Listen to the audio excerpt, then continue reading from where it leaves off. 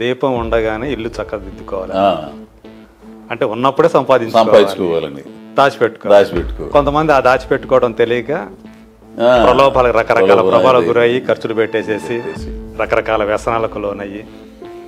అజయ్ ఘోష్కి అలాంటి ఏమి లేదు, అంతుంటే తాటాకులు కట్టేవాళ్ళు. అదే శ్రీశ్రీ గారిది ఒక్కటే గుర్తుపెట్టుకుంటాను నేను ఎప్పుడు. ఏంటది? నిప్పులు చిమ్ముకుంటూ నింగికి నేను ఎగబాగితే నిబిడాచర్యంతో వీళ్ళు, నెత్తురుగక్కుకుంటూ నెల రాలిపోతే నిస్సహాయంగా వీళ్ళే. ఓ నేను ఎప్పుడు అనుకున్నారో బాబుడే మా అజయ్ ఘోష్ గడు మామూలుడు కదండి అన్న. వీరసింహారెడ్డి అద్భుతమైన మనిషి అండి ఆయన. అవునా? ఏందనుకుంటాం మాట్లాడాడు నాతో అసలు అజయ్ ఘోష్ ఏంటి అని అన్నాడు. ఘోషు లేదండి ఇట్లా ఆహా కూర్చో అని చెప్పి మా చీరాలంగా మొత్తం చెప్పేస్తాడు. తెలిసిన చీరాల్లో ఎంతమంది ఓటర్లు ఉంది, ఎన్ని కులాలు ఉన్నాయి, ఏంది వ్యవహారం మొత్తం చెప్పేస్తాడు. ఎవరెవరు రాజకీయ నాయకులు. పాలిటిక్స్ ఏమో చేస్తానేమో తెలియదు. ఈ ఎలక్షన్స్ లో మాత్రం మార్పు రావాలి, మంచి ఎవరైతే చేస్తారో మంచి మొత్తానికి మార్పు రావాలని కోరుకుంటున్నావు. మార్పు రావాలని అంటే ప్రజలకు బాధ్యత వహించే వాళ్ళు ప్రజలకి మార్గదర్శకంగా ఉండాలి. వాళ్ళ నుంచి నేర్చుకుంటారు, వాళ్ళ నాయకుల నుంచే జనం నేర్చుకుంటారు ఎక్కడైనా సరే. ప్రజల చేత ప్రజల కొరకు ప్రజలే పాలించుకునే ప్రజాస్వామ్య వ్యవస్థలో నువ్వు ప్రతినిధి, ప్రజాప్రతినిధి అక్కడ పెట్టారు. మా సంక్షేమం చూడరా, మమ్మల్ని పాలించరా, మేము పనులు చేసుకుంటున్నాం, ఇంత దేశాన్ని నువ్వు చేయాలని నీకు ఒక బాధ్యత అప్పు చెప్తే నువ్వు సేవకుడివి. నీ ఉల్లికాడిది ఏమి ఇవ్వట్లేదు కదా. అంటే మార్పు వస్తుందని ఖచ్చితంగా వస్తుందబ్బా. రాకపోతే నాశనం ఏకం. ప్రజలు ఇది గమనించి మార్పులు గనక చేసుకోకపోతే, వాళ్ళ జీవితాలకు సంబంధించి ఆలోచించకపోతే మాత్రం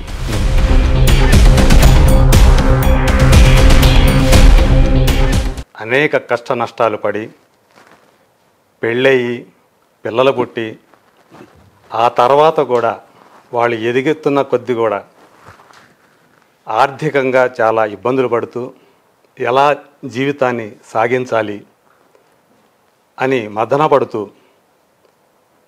ఎన్నో ఎదురు దెబ్బలు తింటూ నెమ్మదిగా క్రమక్రమంగా ఒక ఆధారం పట్టుకొని కేబుల్ టీవీ అని ఆ ఆధారంతో నెమ్మదిగా తన కెరీర్ను మొదలుపెట్టి ఇవాళ తెలుగు చిత్రసీమలోని క్యారెక్టర్ ఆర్టిస్టుల్లో ప్రముఖుడిగా పేరు తెచ్చుకున్న ఒక వ్యక్తి. ఆయన జీవితం ఎవరికైనా ఒక స్ఫూర్తిదాయకం అని చెప్పాలి. విజయం సాధించడం ఎలా అని అనుకుంటే పెద్దవాళ్ళ సంగతి పక్కన పెట్టండి. ఒక పేదవాడు సంకల్ప బలంతో ఏ స్థాయికైనా చేరుకోవచ్చు, పాపులారిటీ సంపాదించుకోవచ్చు అని ఒక నిదర్శనంగా నిలిచినటువంటి వ్యక్తి ఇప్పుడు మన ముందున్నారు. ఆయన అజయ్ ఘోష్. అజయ్ ఘోష్ అంటే ఏ బెంగాలీ నటుడు అని అనుకుంటారు. వాళ్ళ నాన్నగారు అక్కడ పేరు పొందినటువంటి కమ్యూనిస్టు నాయకుడు.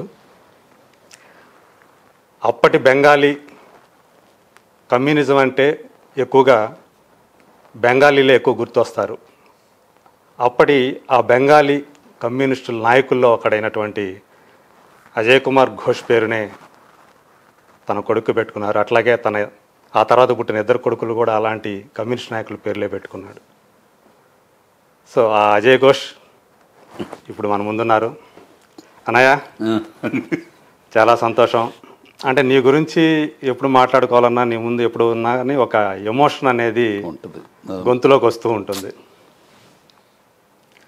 ఎందుకంటే ఇద్దరం కూడా పేదరికంలో పుట్టి పెరిగిన వాళ్ళమే, ఒకళ్ళ కష్టాలు ఒకళ్ళ బాధలు చూస్తూ పెరిగిన వాళ్ళమే. నువ్వు నాకంటే పెద్దవాడివి. కాకపోతే నేను చదువుకునేటప్పుడు, హై స్కూల్లో చదువుకునేటప్పుడు ఆ వార్షికోత్సవాల్లో నువ్వు అల్లూరి సీతారామరాజుగా ఆ వాయిస్ తోటి గంభీరంగా ఒక రకంగా చెప్పాలంటే నాట్యం చేస్తూ ఉంటావు అక్కడ స్టేజ్ మీద. నేను నా మిత్రులు నాకంటే చిన్న వాళ్ళందరూ కూడా అప్పుడు ఆ టైంలో నిన్ను అంటే తెలీదు, నీ ఆర్థిక పరిస్థితి ఏంటో తెలీదు, నువ్వేంటో తెలీదు, కానీ మాకు అక్కడ అల్లూరి సీతారామరాజులాగే కనిపించేవాడు. అట్లాగే అనేక నాటకాల్లో కూడా సో ఈరోజు తర్వాత చూసుకుంటే నీ కష్టాలు నాకు తెలుసు, నువ్వు జీవితంలో పడ్డా తెలుసు నాకు ఏమేమి పడ్డావో. ఈరోజు ఇక్కడ ఈ స్థితిలో ఉన్నందుకు బాగా సంతోషపడేవాళ్ళు నీ కుటుంబ సభ్యులు తర్వాత నాకు తెలిసి సో నేనే అనుకుంటాను నేను. అవును, అదైతే కరెక్టే. సో ఇద్దరం హైదరాబాద్ వచ్చి పడ్డాము. సో నువ్వు నటుడు అయ్యావు, నీకంటే ముందు నేను సినిమా జర్నలిస్ట్ని అయ్యాను. సో ఇప్పుడు అయినా కానీ నువ్వు చూస్తే ఇంత పెద్ద నటుడు అయ్యావు, బాగా పేరు సంపాదించుకున్నావు, అయినా కానీ ఆ భుజాన కండువ, నలిగిన చొక్కా, ఆ లుంగి పంచ ఎలా సాధ్యం నీకు ఇలాగే ఉండటం అనేది? అది అంతే. ఇక మనం జీవితాన్ని చూసేసిన తర్వాత ఇంకేముంది అసలు. ఇప్పుడు సిగ్గును దాచుకోవడానికి బట్ట తప్పితే అలంకరణ కోసం కాదుగా. సో ఇది ఉన్న గుర్తింపు పడ్డాం, కష్టం పడ్డాం, మనం అనుకున్న రంగంలో ముందుకెళ్ళాలి, విజయం సాధించాలనుకున్నాం.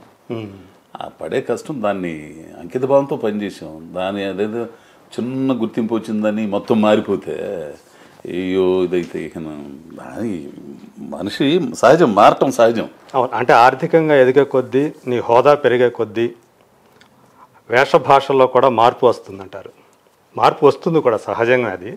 బట్ నువ్వైతే అలాగే ఉండ. ఇంకా చెప్పాలంటే ఇంకా ఆ వేషధారణ పరంగా ఇంకా తగ్గుతూ వస్తున్నట్టు అనిపిస్తుంది. అంటే ఇంకా అతి సాధారణం అయిపోతూ వస్తున్నావు. ఏంటంటే అది శాశ్వతం కాదన్న విషయం రోజు రోజుకి ఎక్కువగా తెలిసిపోతుంది నాకు. అంటే మనం శాశ్వతం కాదా, లేకపోతే ఈ ఆర్భాటాలు ఇవన్నీ కూడా ఇక వాళ్ళ పేరు అంటే చేసే క్యారెక్టర్ని బట్టి ఎదురయ్యే పరిస్థితులు, డబ్బు, ఈ హోదా, వాటిని చూసి అదే బిల్డప్ ఇస్తే అది కృతకంగా అసలు అది ఒక రకంగా ఉంటుంది. అంటే మనసు దాన్ని చూసి మారిపోవడం అనేది ఇప్పుడు లేవు అనుకో, ఒక సంవత్సరం పాటు సినిమాలు లేవు అనుకో, అప్పుడేంది పరిస్థితి? దాన్ని చూసి నేను బిల్డప్లు ఇచ్చుకుంటా ఏమూర్తి గ్యారంటీ లేదు కదా, ఏమూర్తి ఏం చేస్తున్నావు అని అంటే అది తగ్గినప్పుడు ఇవన్నీ తెలియనితనం అంతే. అంటే నా వరకు నా అభిప్రాయం అయితే తెలియనితనం. సో నేను ఎట్లా ఉండాలో అట్లా నేను నిజంగా ఉంటా, అంతే, నిజంగా ఉంటా, నిజం అంతే. సో అదే ఇంకొకటి ఏంటంటే నువ్వు ఇక్కడ ఉంటావు, నీ ఫ్యామిలీ ఏమో అక్కడ ఉంటుంది. అవును, ఇప్పుడైనా వదిన తీసుకొచ్చి వచ్చి వెళ్తుంటది, వచ్చి 6 రోజులు 10 రోజులు ఉండి మళ్ళీ ఆమె కూడా ఇక్కడ ఉండలేదు. ఇప్పుడు వచ్చింది 10 రోజులు అయింది వచ్చి, నేను వెళ్ళిపోతాను, ఆటపాలు వెళ్ళిపోవాలి, నేను ఇక్కడ ఉండలేకపోతున్నాను. అంటే మన ఊర్లో అంటే కొంచెం అంతా చుట్టుపక్కల అంతా ఇది ఉంటుంది. పాపం ఫస్ట్ నుంచి కష్టపడ్డ మనిషి.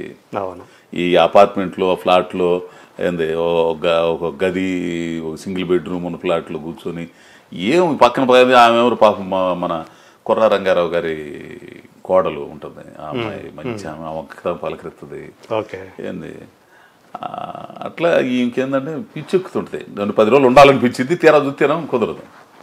అట్లా వస్తుంటుంది, పోతుంటుంది, అంతే. ఇప్పుడు ఊళ్ళో కూడా ఎవరు లేరు కదా, నీ పిల్లలు కూడా పెద్దవాళ్ళు విజయవాడలో ఉన్నాడు, ఈ రెండోవాడు నాతో పాటు ఉన్నాడు. ఆడికి ఏదో కొంచెం ఇంట్రెస్ట్గా ఉన్నట్టుంది. సరే చూసుకో స్వామి, నేను చేయగలిగింది ఏం లేదు. ఇండస్ట్రీ అంటే పరిశీలిస్తున్నాడు అనమాట. ఇండస్ట్రీ సరే నీ ఇష్టం స్వామి అని అన్నాను. అదే ఆ డేట్లు బోట్లు ఏ చూసుకుంటున్నాడు మనకి, సర్లే అని. అదే అంటే ఇండస్ట్రీలో వచ్చేటప్పటికి ఆర్ నారాయణమూర్తి అని ఒక ఆయన ఉన్నాడు తెలుసు మనకి, బాబోయ్.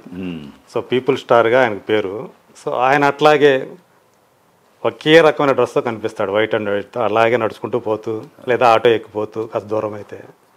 ఆ తర్వాత మళ్ళీ నువ్వు బాబు ఆయనతో పోల్చుకుని అంత ఇది కాదు, కానీ నిజంగా ఎర్ర జెండాని ఇప్పటి వరకు కూడా ఆ భావాలతో సినిమాలు తీస్తున్న ఏకైక దర్శకుడు, ఏకైక నటుడు, నటుడు, సామాన్యుడి జీవితాన్ని కానీ సమస్యలు కానీ చూపించే ఈ కమర్షియల్ దాంట్లో ఇండస్ట్రీలో పెద్దలందరికీ తెలుసు.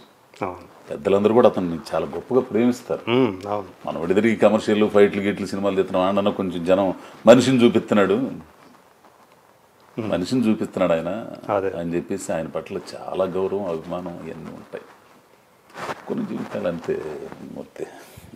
సో ఆ డెడికేషను, ఒక చిత్తశుద్ధి, ఒక అంకిత భావం. సో ఇప్పుడు నువ్వు చూసుకుంటే ఒకసారి సాధించాను అని ఏమన్నా ఆ ఫీలింగ్ ఏమన్నా కలిగింది? అంటే నాకు ఆ ఫీలింగ్ ఏం లేదు అసలు. అంటే సాధించేది ఇప్పుడు అంటే నీ యొక్క గోల్ అయితే నటుడు కావాలని అంతవరకు. ఇందులో సాధించేది ఏముంది, ఇంకా చెయ్యాలి కదా, చెయ్యాలి. అయితే గుర్తింపు వచ్చింది. ఇంతకుముందు కష్టపడి అక్కడెక్కడ నేను ఇట్లా ఆర్టిస్ట్ అండి అదే చేసుకుని, ఇప్పుడు ఈ రోజున అజయ్ ఘోష్ ఉన్నాడు, అజయ్ ఘోష్ని పెట్టుకోవచ్చు దీంట్లో, ఈ క్యారెక్టర్ అనేది అంతవరకు అయితే గుర్తింపు తెచ్చుకున్నాం. ఆ స్థాయికి రావడానికి సాయం చేసిన వాళ్ళు చాలా మంది ఉన్నారుగా. వాళ్ళ ఇదే పిల్లి మేడలో గంట కట్టి గుర్తించి ఆలస్యంగానైనా సరే ఆ గుర్తింపు అయితే లభించింది అనే ఒక తృప్తి అయితే ఉంటుంది. అదే సుకుమార్ గారు అంటారు, మొన్న కూడా అన్నాడు, అజయ్ ఘోష్ని చాలా ఆలస్యంగా గుర్తించాం మేము అని. సరే ఏ టైం వచ్చినా తప్పదు. ఇప్పుడు ఒకట్లే నేను అంటే మనిషి ఎదగాలన్నా కానీ నువ్వు ఏర్పరచుకునే సర్కిల్ని బట్టి నీ సక్సెస్ ఆధారపడి ఉంటుంది. నువ్వు ఒక హంబక్ సర్కిల్ తోడైంది అనుకోండి, మనకు తెలియకుండా పెద్ద హంబక్ అయిపోతాం మనం. అవును, అందులో పడి కొట్టుకుపోతాం. తీరా చూస్తే వెనకంత చీకటి ఉంటుంది. నాకు తోడైన వాళ్ళు అందరూ కూడా నా లైఫ్లో, నా జీవితంలో, నీ దగ్గర, మన ఊరి దగ్గర నుంచి, నీ దగ్గర నుంచి కానీ ఇక్కడ దాకా కానీ నాకు మంచి స్నేహితులు, వాళ్ళు తోడవడం, వాళ్ళ కృషి, వాళ్ళ భిక్షే మనకంతా కూడా, మనల్ని గుర్తించి చెప్పడం. అది నీ మంచితనం, వాళ్ళతో ఏర్పరచుకున్నటువంటి ఏదైతే రిలేషన్షిప్ ఉంటుందో అది నీకు హెల్ప్ అవుతూ వచ్చింది. అంటే నువ్వు ఎక్కువగా శ్రమ పడకుండా ఆ విషయంలో, నువ్వు ఎక్కువ బతిలాడుకోకుండాను, అట్లానే నీ సర్కిల్ ఎవరైతే నీ ఉండారో నీ పరిచయస్తులే నీకు మాట సాయం చేసి. కాకపోతే నువ్వు నీ ఎదుగుదలలో నువ్వేదైతే అనుకున్నావో, అరే ఏమైపోతున్నాడు రా వీడు, పెళ్లి చేసాం, పిల్లలు కూడా పుట్టారు, ఏయో చేస్తున్నాడు, ఆ పనులు ఈ పనులు చేస్తున్నాడు అని అనుకునే నాన్న నీ ఎదుగుదల చూడగలిగాడా? చూసి అంటే కొంతవరకు చూడగలిగాడు. ఇప్పుడు దాకా ఆయన ఉన్నట్టయితే బాగుండేది, కొంచెం ఆనందపడేవాడు. అది ఎదుగుదలకి నాంది పడ్డ టైంలోనే ఆయన చనిపోయాడు. జ్యోతి లక్ష్మికి పూరి గారు అవకాశం ఇచ్చే రోజునే చనిపోయాడు ఆయన. సో పాపం బాధపడేవాడు. అంటే అర్థం చేసుకున్నాడు కానీ కుటుంబ పరిస్థితి అట్లాంటిది. ఇప్పుడు వీడికి ఏ పనిలో నిలకడగా ఉండడు, ఏది ఉండదు, వీడి ఆలోచన ఏది, అది వేరు ఇది వేరు, అవన్నీ పాపం బాగా ఇదయ్యాడు. సరే తర్వాత కాలంలో అర్థం చేసుకున్నాడు. సో అట్లా అంటే అప్పటికి ఇంకా రంగస్థలం ఇవన్నీ రాలేదు. నీకు రంగస్థలంతో అంటే జ్యోతిలక్ష్మి అనేది నీకు చెప్పాలంటే ముద్రేశాడు పూరి. ముందే దేవకట్ట గారు ప్రస్థానంలో ఈడొకడు ఉన్నాడు అన్నట్టుగా ఇది చేశాడు. అది కమర్షియల్గా ఇదైనట్టయితే బలిగుండేది. అవును, నీకు మంచి ఎలివేషన్ ఉండేది. ఇప్పటికీ చాలా మంది కుర్రోళ్ళు ప్రస్థానం గురించి మాట్లాడుతుంటారు. అవును, మంచి రోల్ అది మంచి రోలు. సినిమా కూడా ఒక అద్భుతమైన సినిమా అది కదా. అంటే క్రిటికల్గా చాలా అప్లాజ్ వచ్చినటువంటి సినిమా కదా అది. దాని తర్వాత ఇక మళ్ళీ సీరియల్ చేసుకోవటం, మనకేమైనా పరిచయాలు లేకపోవడం, అది కూడా మన గొనస్పు అదేంది ఇంకోల దగ్గర మాస్టర్ గారు, వాసు మాస్టర్ గారు, మన కాలేజీలో ఫుల్ లెక్చరర్. ఆయన మా పెద్దోడికి స్టూడెంట్, ఆయన తెలుసు నాకు. ఆ మేసాల సీను వీళ్ళందరూ ఫ్రెండ్స్, వాళ్ళు పరిచయం చేసి ఇదంటే ఆయన పిలిపించి దేవకట్టకు చెప్పి ఓకే అట్లా ఇది చేసింది అనమాట. అమ్మ చూడగలిగింది, ఆమె చూడగలిగింది కానీ ఆమె నేను చూసుకోలేకపోయా. అది నా బాధ.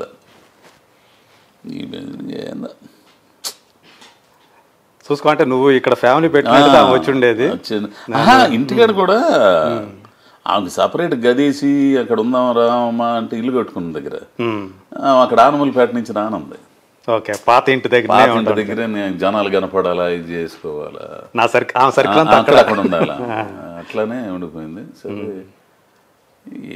అట్లా కొందరు అంతే, పాత వాళ్ళు అందరూ అంతే. 2 నెలల అమ్మ 3వ నెల జరుగుతూ ఉంది. సో పెద్దవాళ్ళు ఇప్పుడు నువ్వే పెద్ద ఇక ఇంటికి. సో నీ కష్టాలన్నిట్లో కూడా పాలు పంచుకుంది కదా వదిన. సో ఇప్పుడు ఆమె హ్యాపీగా ఉంటుందా? ఆమె హ్యాపీ పాపం. ఆమె అంటే తప్పుడప్పుడు నేను పెట్టా, నేను అడుగు పెట్టబట్టే నీ జీవితంలోకి ఎట్టు వచ్చావు, ఏమనుకుంటున్నావో అని అంటుంటది. నేను లేకపోతే నువ్వు అని అంటుంది. అది నిజమే. అది మరి పిల్లకాయలు ఇటు వచ్చినప్పుడు పిల్లకాయలు కూలి చేసి ఆ పిల్లకాయలను బతికిచ్చి పాపం వాళ్ళు కూడా పచ్చడి మెతుకులు తింటా అది చెప్పేది కాదు అసలు. నాయన నువ్వు విజయవాడలో ఉన్నా, హైదరాబాద్ లో ఉన్నా.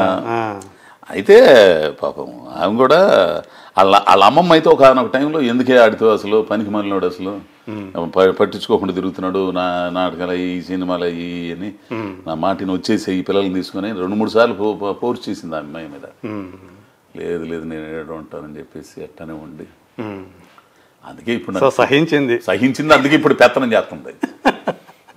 తప్పదు ఏమన్నా కానీ పడి ఉండాలి అంతే. ఈ సినిమాల గురించి వేషాల గురించి ఆమెతో ఎప్పుడైనా మాట్లాడుతుంటావు అసలు? ఏంటంటే చూస్తుంటది, అబ్బో చేసావులే అబ్బా అని అంటుంటది. సరేలే బాగా విమర్శ అంటే మామూలు వాళ్ళు కాదా అసలు. నిజంగా పెళ్ళాం బిడ్డలో పెద్దోడు గాని భగత్ గాడు గాని ఆజాద్ గాడు గాని విమర్శిస్తారు. ఏందది ఏం చేసావు కాబట్టి. వాళ్ళిద్దరు కూడా కమ్యూనిస్ట్ యోధులే, చంద్రశేఖర్ ఆజాద్, భగత్ సింగ్. ఏం చేసావు ఏంది దానికి, ఈ మాత్రం దానికేనా అబ్బో ఏం చూడు కోటా గారిని చూడు, వాళ్ళని చూడు, వీళ్ళని చూడు ఎట్టా చేస్తారు, నువ్వేందుకు పెద్ద ఇది అనుకుంటావు అని చేసేవాళ్ళు అన్నట్టుగా తీసేస్తుంటారు మళ్ళీ. కానీ పాపం ఆయన. సో కోటా గారి ప్రస్తావన వస్తే ఆయనతో కలిసి నటించే ఒక సినిమా రన్ రాజారావు అని. ఓకే. సుజిత్ డైరెక్షన్. ఆయన మినిస్టర్, నేను ఎమ్మెల్యే, ఆయన అనుచరుడిగా వేసాను. అదే చూడు, మనకి సత్యనారాయణ గారి తర్వాత మళ్ళీ అంత విలక్షణ నటుడిగా పేరు పొందినటువంటి నీకు కూడా అలాంటి విలక్షణ నటుడు అనే పేరు వస్తూ ఉంది. ఎందుకంటే అటు ఒక పక్క విలన్గా చేసావు, ఒక పక్క కామెడీ విలన్గా చేసావు, ఇంకో పక్క కమెడియన్గా చేసావు, మంచి రోజులు వచ్చేలా ఒక తండ్రిగా చేసావు, బాధ్యత గల తండ్రిగా. ఇట్లా అన్ని రకాల పాత్రలు చేస్తున్నాడనే పేరు. కోట గారి నుంచి ఏమన్నారు? కోట గారు నిన్నే ఫోన్ చేశారు, ఒకసారి ఇంటికి రమ్మని. వెళ్ళాను, వెళ్ళి చూసి దాదాపు 1 గంటన్నర 2 గంటలు మాట్లాడారు. ఏ ఊరు ఏంటి, ఎందుకు రమ్మన్నారు? చూసి నా ఇంటర్వ్యూలు నా సినిమాలు చూసి అయినా పిలిపించి మాట్లాడారు. ఓకే, ఇంటికి పిలిపించుకున్నారు. నేను ఎప్పుడూ రావాలనుకుంటానండి, కానీ మిమ్మల్ని చూస్తే భయం నాకు పెద్ద. ఇది మీరైతే నాకు లెజెండ్ లాగా మిమ్మల్ని ఆదర్శం తీసుకునేవాడు. నేను అసలు కోటా గారి లాగా ఆయన నీడని తాగలిగిన ఆర్టిస్ట్ అయితే చాలు. అంటే ఎందుకంటే ప్రతి క్యారెక్టర్లో కూడా కోటా గారు కనపడరు, క్యారెక్టరే కనపడుద్ది. అదే కనపడతాడు తప్పితే, ఆ క్యారెక్టర్ కనపడి తప్పితే ఆయన కనపడ్డు. అందరు చేస్తారు, కొంతమంది అయితే వాళ్ళే అంటారు, కానీ పేరు పెట్టి పలానా క్యారెక్టర్ని చెప్పే స్థాయికి కొంచెం తగ్గుతారు కొందరు. ఈయనైతే అద్భుతం కదా, ఎట్లా చేస్తున్నారు, ఎక్కడ తీసుకుంటున్నారు అనేది బాగా పరిశీలించేవాడిని ఆయన్ని. నాకు అనుకునే ఇట్లా ఉండేదండి అని అంటే చెప్పవచ్చాడు. జీవితం గురించి చెప్పాడు, నాటకాల గురించి చెప్పాడు, సినిమా గురించి చెప్పాడు, ఎట్లా మసులుకోవాలో ఎట్లా ఉండాలో చెప్పాడు. వేదాంతం, ఉపనిషత్తులు, దేవుడు, భగవంతుడు. ఆయన 2 గంటలైతే అసలు ధారాళంగా మాట్లాడుతుంటే ఆయన అసలు అట్లానే ఉండిపోయాడు చూసి. చివరిగా శాలో గప్పి ఆశీర్వదించాడు. బ్రహ్మాండంగా చేస్తావు పో. ఓకే, అది నిన్నటి రోజు అయితే నేను మర్చిపోలేను. ఇక నన్ను ఎవరైతే నేను ఆదర్శంగా తీసుకుని ఇంత నటనలో ఇట్లా ఉండాలి అప్పుడు చెప్పాడు అన్నాడు. సహజ నటన అంటూ ఏముండదు, సహజంగా చేయటం నటన, ప్రత్యేకంగా సహజ నటన, మెకానికల్ నటన అంటే ఏముండదు. ఇవన్నీ కూడా మెథడ్ యాక్టింగ్, న్యాచురల్ యాక్టింగ్ ఇవన్నీ ఉండవు. నువ్వు సహజంగా నటించాలి అంతే. ఆ పాత్ర ఎట్లా ఉంటుంది అనేది నువ్వు తెచ్చుకోవాలి. అవన్నీ నాటకాలు, అవన్నీ అనుభవం. ఆయన కూడా అంటాడు చూడాలా, పరిశీలించాలన్నీ, పరిశీలించినప్పుడే తెలుస్తుంది. రకరకాల మనుషులు ఉంటారు. ఇవన్నీ ఎవరైతే తీసుకున్నా ఆయనే పిలిపించి ఇంటికి పిలిపించుకొని నిజంగా నాకు చాలా ఆనందం, చాలా చాలా విషయాలు నేర్చుకున్నానండి. ఏం సినిమాలు చూసాను చెప్పాడు మీది? ఇది పుష్ప ఒకటి, ఇంకా 3 చూశాడు. చూసి ఇంటర్వ్యూలు చూసి పిలిపించాడు. నచ్చావు అయితే? నచ్చాను. చాలా చెప్పాడు. మళ్ళీ ఇప్పుడు కలుస్తా ఉన్నాడు. వస్తాను సార్, తరచూ వస్తాను నేను దగ్గర. ఆరోగ్యంగానే ఉన్నారు ఆయన? ఆరోగ్యంగానే ఉన్నారు, బాగానే ఉన్నారండి. అదే అంటే ఈ మధ్యకాలంలో చూసావా చాలా సార్లు ఆయన మీద రకరకాల ఏం చేస్తాను, ఏం కాదు అసలు. నేను బతికే ఉన్నాను బాబు ఎంత బాధాకరం అండి అసలు. దాన్ని ఏమంటారు అసలు. సరే ఇక వాళ్ళ విఘ్నతకు వదిలేయటమే, అట్లా రాసేవాళ్ళ విఘ్నతకు వదిలేయటమే. ఏం చేస్తాం.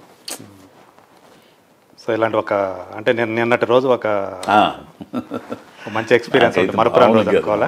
కదండి అసలు. అంటే నువ్వు ఎవరినైతే నీ అభిమాన నటుడు, ఆయన అభిమాన నటుడు, అంటే ఆయన ప్రభావం ఉందనుకోవచ్చు సార్. నటన వరకు అయితే ఆయన దగ్గర నుంచి నేర్చుకుంటున్నానండి. అంటే నేనైతే ఎట్లా చేయాలా, నేనైతే ఎట్లా చేయాలి, ఆయనలాగా చేయటం కాదు, నేనైతే ఎలా చేయగలను. అలాగే యశ్వర్ గారు కానీ, రావుగోపాలరావు గారు కానీ, సత్యనారాయణ గారు కానీ, వీళ్ళందరూ, నాగభూషణం గారు, వీళ్ళందరూ ఎట్లా ఏంటి అనేది కొంచెం పరిశీలిస్తుంటాం. సో అలాంటి అజయ్ ఘోష్ని ఈయన చేత డ్యాన్సులు కూడా చేయొచ్చు ఆలోచన శివనాగేశ్వరరావుకి ఎలా వచ్చింది? డైరెక్టర్ శివనాగేశ్వరరావు గారికి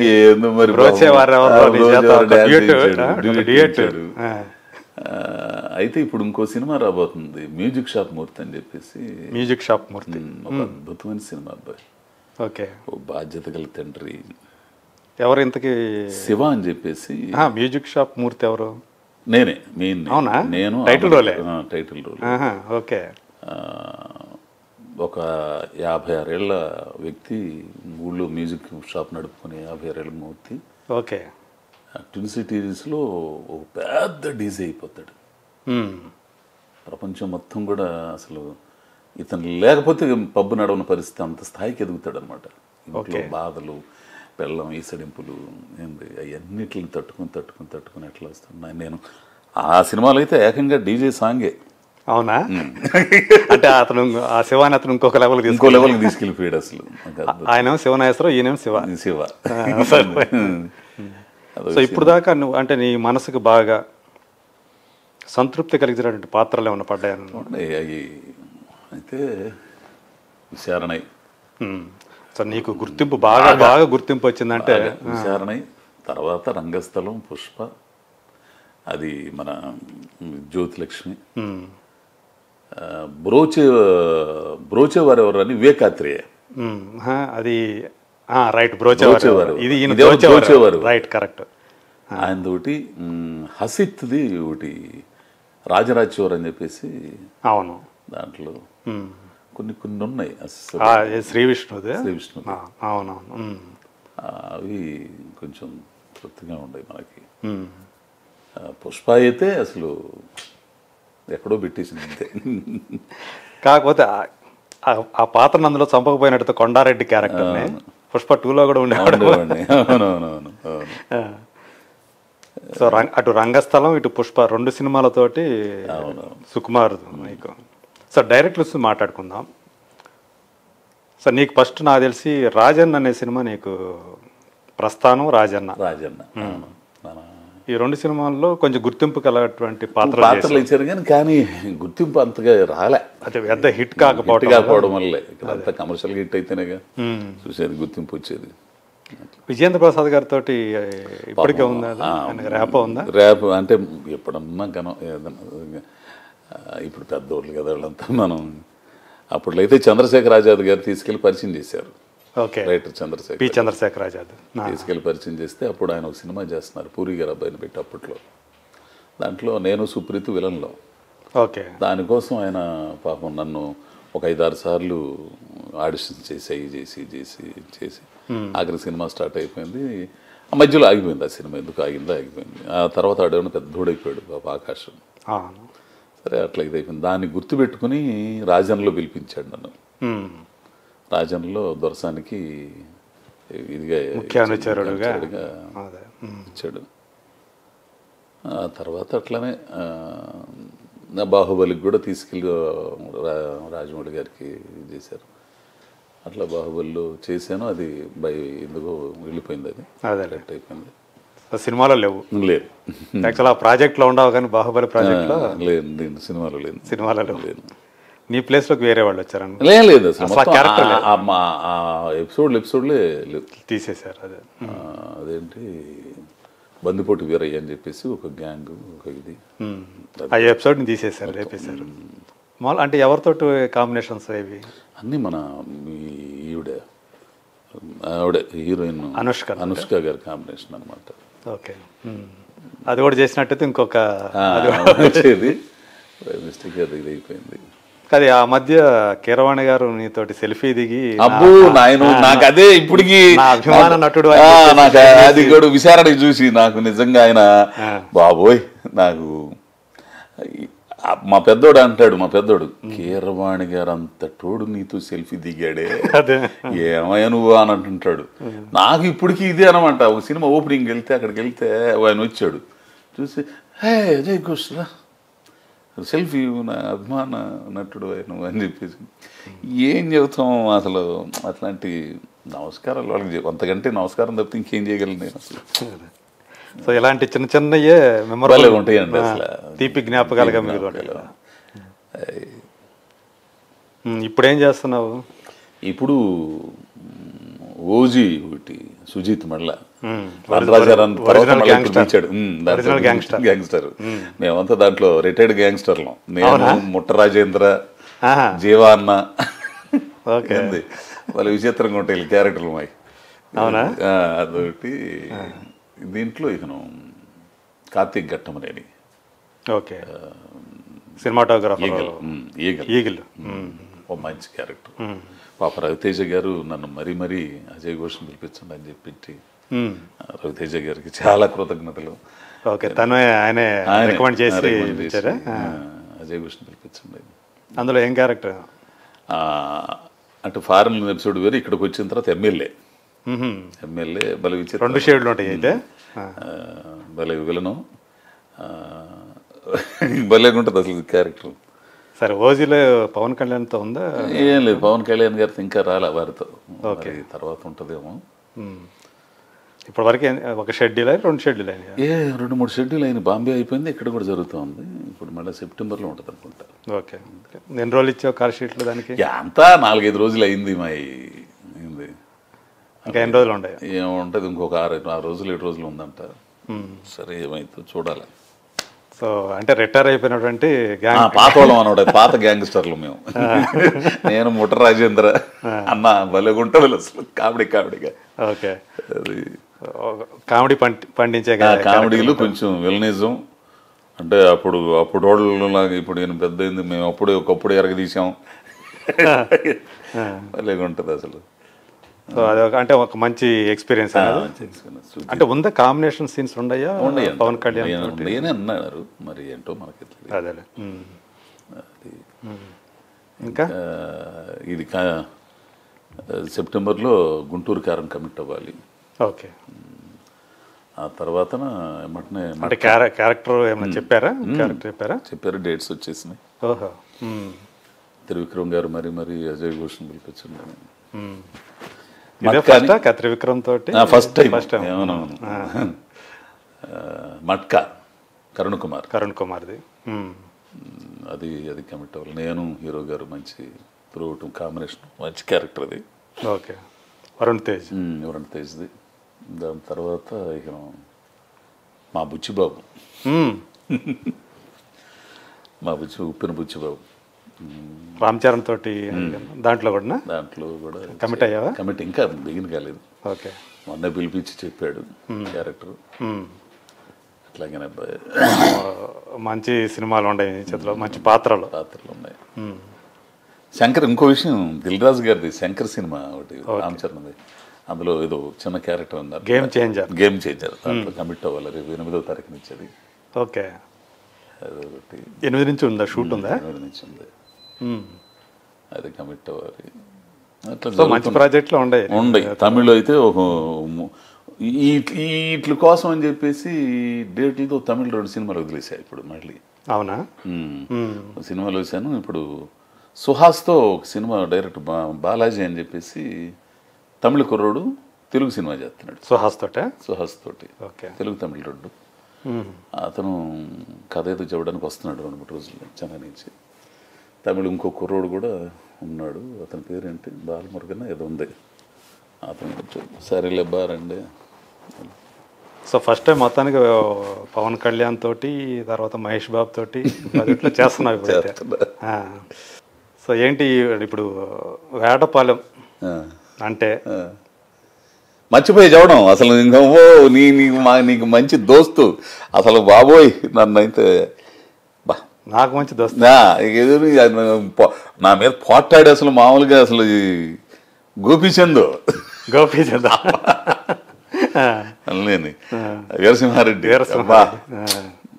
ఒంగోలియన్ అని అదే క్రాక్ లో పెట్టుకోలేకపోయినా బాధపడి పాపం మొన్నే మళ్ళీ వెళ్ళి ఆఫీస్కి నెక్స్ట్ సినిమా మళ్ళీ రవితేజతో ఓకే మన ఏరియాలోనే అంటారు షూటింగ్ కూడా. అవునా? ఇది జరుగుతూనే మెయిన్ క్యారెక్టర్ ఒకటి అన్నాడు, అదేదో పీరియడ్ ఫిలిం అనుకుంటా కదా, మెయిన్ క్యారెక్టర్ అన్నాడు. ఓకే బాయ్ అది ఒకటి. గోపీచంద్ వదలడేమో వదలడు, మంచివాడు అబ్బాయి. సో ఇలాంటి అంటే మన యొక్క ఏదంటాము రిలేషన్షిప్సే అంతే అంతే వాళ్ళతో మనం ఏర్పరచుకున్నట్టు బంధాలే కదా ఇవన్నీ కూడా. కాకపోతే సినిమా అనేది ఒక మాయా ప్రపంచం అంటారు కదా, ఆ బంధాలు ఎంతకాలం ఉంటాయి అనేదే. అయితే నిజమే, అవి నీకేంది నాకేంది అన్నట్టు ఉంటుంది తప్పితే. కానీ కొంతమంది ఉంటారండి, కొంతమంది ఉంటారు వాళ్ళు మర్చిపోలేరు. రఘు కొంచెం కనపడితే అబ్బో ఎందుకులే, నేను ఇప్పుడు కనపడ్డాడు నీ పక్కన ఉన్నాడు అనుకో, నా జీవితాన్ని నాశనం చేసినాడు అని అంట. ఏరా బాగానే ఉండవు కదరా అని అంటుంటాడు. ఎందుకంటే నేను విజయవాడ సిటీకి వెళ్ళి ప్రోగ్రామ్ డైరెక్టర్ చేసుకునేవాడిని, అక్కడ ఏదో బతుకుతా అట్టుండేవాడిని. నా వర్క్ అంతా చూసి ఇక్కడ ఎందుకు రాను రా, భలే ఉంది విశాలమైన ప్రపంచం ఉంది రాడా, ఇక్కడ అడవి కాచిన వెళ్ళైపోతుంది రారా అని అనేవాడు. ఎడితే రా ఇక్కడికి వస్తే మనకేం అర్థం కాల పాప మాటి రఘు 3 నెలలు అక్కడే పెట్టు ఎందుకు అజయ్తో చెప్పడం ఎందుకు అని చెప్పి రఘు ఏం చేశాడు, సరే రూమ్లో ఉండను తెలిసిపోయింది 3 నెలలకి మనకి, బాబో ఇది మన వల్ల కదా. ఈ మనిషి కూడా కనపడ్డా ఏంది. తర్వాత తర్వాత తర్వాత పూరి గారితో అదే అన్న, నా జీవితాన్ని నాశనం చేశాడు సార్ ఇక్కడ పిలిపించాను రఘు నిజంగా వల్ల ఇది అది రఘుతో. సో పూరి జగన్నాథ్ తోటి మంచి ఇదే ఉంది కదా జ్యోతి లక్ష్మి ఆ టైంలో. అప్పటికప్పుడు మెసేజ్ చేస్తుంటాను. మొన్నే మళ్ళీ మెసేజ్ త్వరలో మన ఇద్దరం కలిసి చేస్తున్నాం అని అన్నాడు. అంతకంటే ఇంకే కావాలండి అంటే ఇప్పుడు ప్రజెంట్ సినిమాలో ఉందా ఏమో తెలియదు మనకి, ఇంకా చేద్దాం అని అన్నాడు. సరేనండి, డబ్బులు స్మార్ట్ సంగతి అయితే తెలియదు ఇంకా. సో లైగర్లో రాలేదు ఛాన్స్, రాలేదు. సో ఇప్పుడు ఇంకా చెయ్యాలనుకుంటున్న వాళ్ళు డైరెక్టర్స్ కానీ లేకపోతే యాక్టర్స్ కానీ ఉండారు అట్లా నీకు వీళ్ళతో చెయ్యాలి వీళ్ళతో కొరటాల గారితో చేయాలండి, మిస్ అయిపోయాను. కొరటాల గారు నాకు చిరంజీవి గారిది కథ చెప్పేటప్పుడు ఆచార్య పిలిపించుకొని నాకు ఎంత అంటే ఆయన కథ చెబుతున్నాడు. ఇప్పుడు కూడా మనకు గోపిచంద్ అయితే మనకు బాగా దగ్గర మనిషిలాగా ఉంటాడు, అట్లానే ఇది మాట్లాడాము. ఇదంతా కూడా చూసి నేను ఇవన్నీ చూసి ఏమంటే మీరు కొరటాల సత్యనారాయణ గారు ఏమవుతారంటే తాతగారు ఏదో అవుతారట. అవునా? ఓకే. ఆ భావజాలం ఉంది ఆయనకి, ఆ భావజాలంతో మంచి మంచి కథలు అప్పుడు చేయాల్సింది. అప్పుడు కొంచెం ఆరోగ్య ఇబ్బంది అయింది. ఇప్పుడు ఎన్టీఆర్ దాంట్లో ఉంటుంది అనుకున్నాను, మరి ఎందుకనో మరి చూద్దాం. దేవరాన్ని చేస్తున్నారు కదా ఇప్పుడు. అదే ఇంకేమన్నా ఉండే అంబిషన్స్ ఉండయా నీకేమన్నా? ఏమున్నాయి, ఇక వస్తే చేస్తా వెళ్ళటమే. మంచి మంచి క్యారెక్టర్ అంటే ఒక మంచి కొత్తగా ఉండేటట్టుగా ఏదైనా చేయాలని అంతే. నీలో ఒక మంచి కథ కూడా ఉండాలి. రుద్రమాంబపురం అనే సినిమా మాకు మన ఏరియా చేసింది, మన ఏరియా మత్స్యకారుల మీద నీకు తెలుసు చాలా కథలు ఉంటాయి అక్కడ. అవును, నిన్న సముద్రం పక్క తిరుగుతూ ఉంటావు కాబట్టి వాళ్ళల్లో కలిసిపోయి ఆ కథ రాసి ఉంటావు. సో ఇంకో కథ నిమ్న జాతులకు సంబంధించి కథలు అయితే నాకు బాగా ఇంట్రెస్ట్ అవి ఉన్నాయి కొన్ని. త్వరలో ఇంకోటి మన యానాదులకు సంబంధించి ఒక కథ రాసేసావా? స్క్రిప్ట్ జరుగుతుంది. ఓకే. అంటే వాళ్ళ జీవితాలు అంటే వాళ్ళు ఎంత కళల విషయంలో కానీ మనకు అందరూ కనపడుతుంటారు. మన డ్యాన్స్లు అసలు అట్లా చూస్తే ఇట్లా పట్టేస్తారు వాళ్ళది.